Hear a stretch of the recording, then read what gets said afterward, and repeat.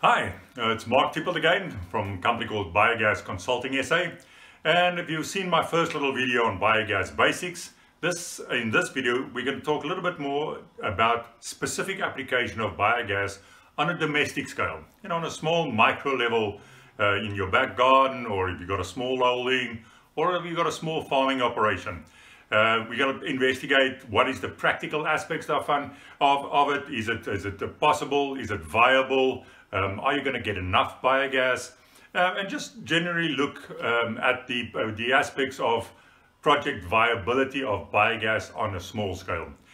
As in the first video, the most important part about developing any type of biogas project, and specifically applicable to small scale as well, is feedstock.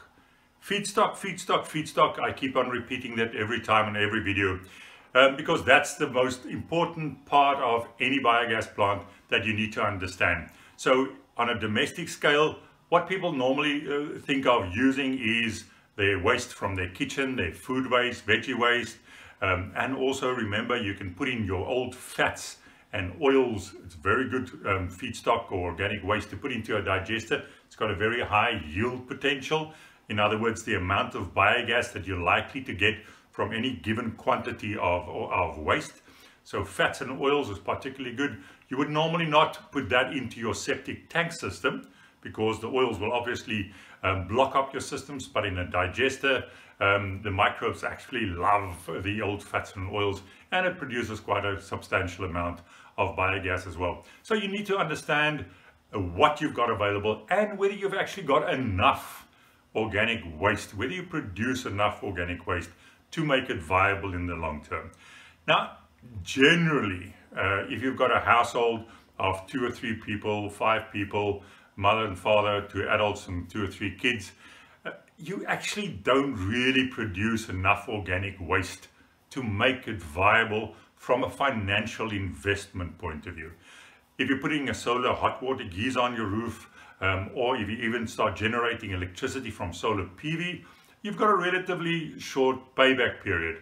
In other words, the money you can save from your investment is going to pay off your investment in a relatively short period of time. We talk about 3 or 4 years' time. With biogas on a small domestic scale, if you do not have access to additional waste and you're only relying on the waste produced by the household, then you're talking about a 8, 9, 10 year payback, because you're only going to really produce relatively small quantities of biogas because you've only got access to small quantities of organic waste. So your kitchen waste, although it's a good source, a good potential feedstock, the quantities is what determines the ultimate viability.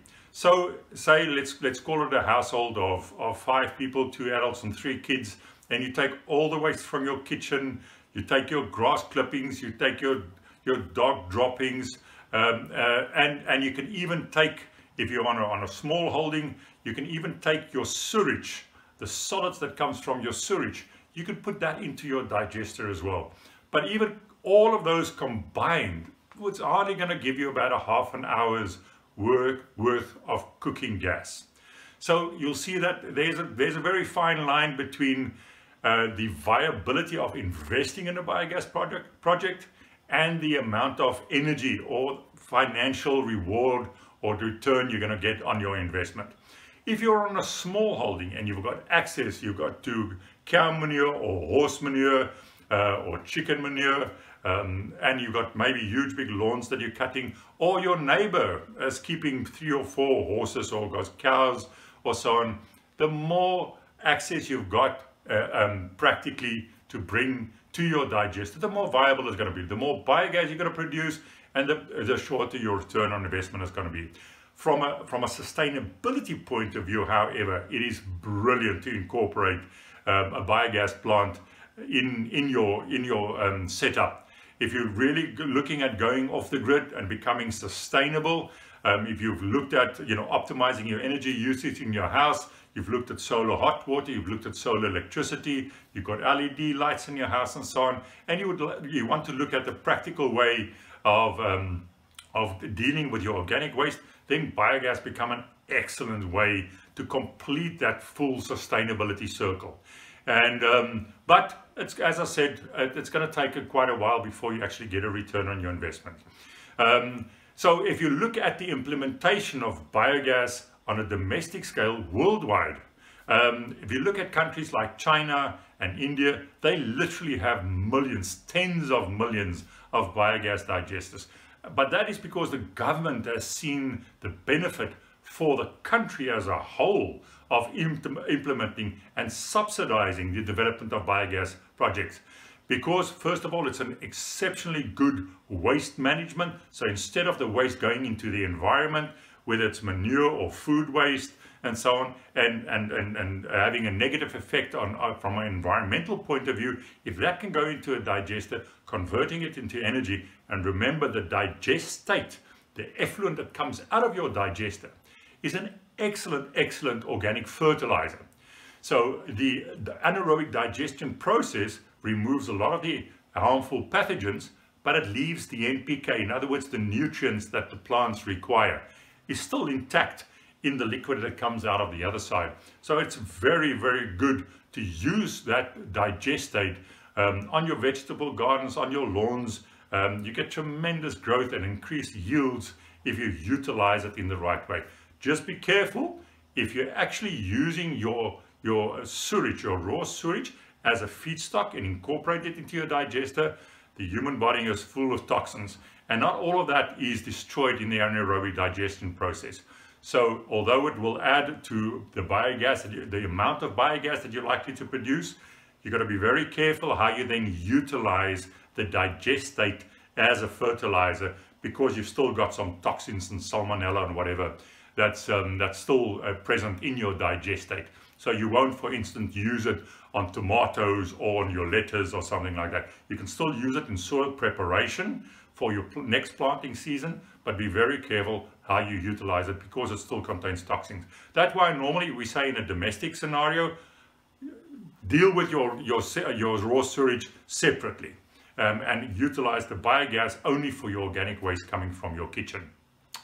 Now, a lot of countries that have got government support to implement biogas, those are the countries where you see huge numbers of biogas digesters being developed. As I mentioned, in the East, we've already got for many years millions and millions of digesters. In Africa, in our neighboring countries like Kenya and Tanzania, they've already got 10,000s of digesters, because there's a government support program that co-funds the development of the digester. We found, and I've done quite a few studies in that line for government organizations and so on, looking at why digesters that was built 2 or 3 years ago or even longer is not operational anymore. And the biggest problem there was that the funding came externally. The ultimate beneficiary, the school or the clinic or the individual household, because they've got no skin in the game, they did not have to pay for it. There's not that buy-in to actually long-term operate and run and maintain the digester.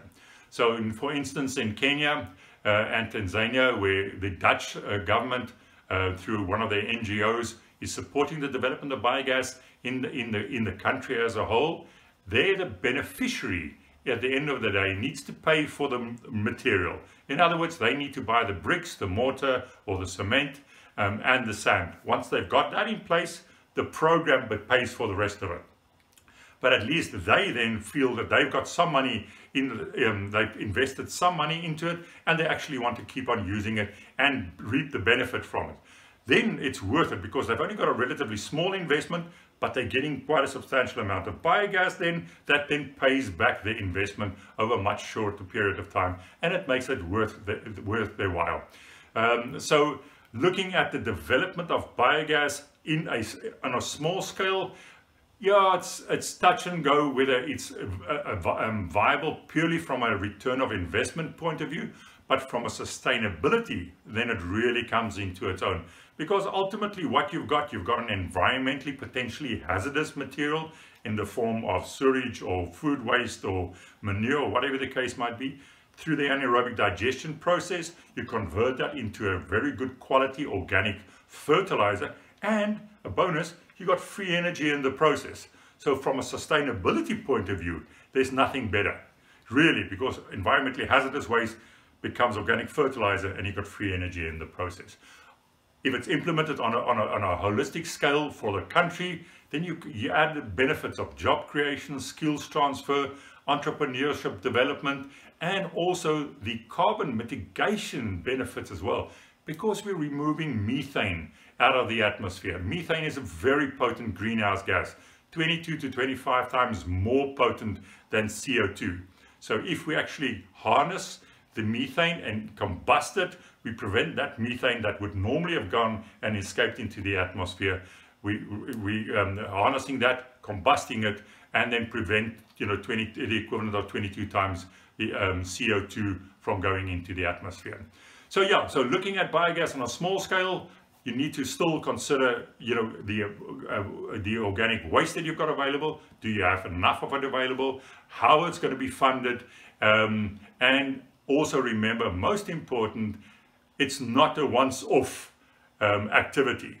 Biogas, the anaerobic digestion process depend on live microbes. They need to be fed every day. So keep in mind that once you've installed your digester, you have to maintain and operate it on a daily basis.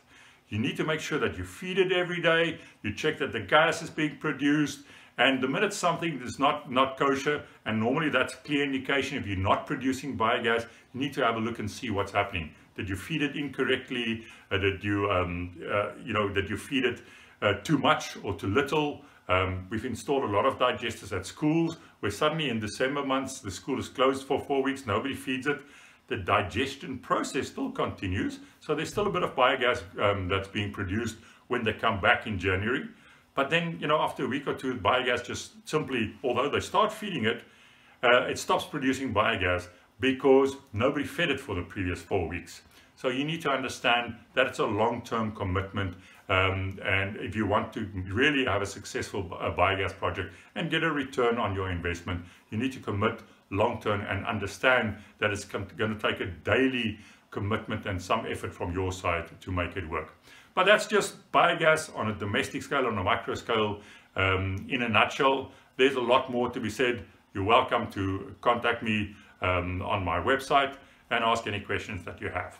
The next video we were looking at purely on the commercial side, and there's a lot of other factors that comes into play there. Hope you enjoyed it. Thank you.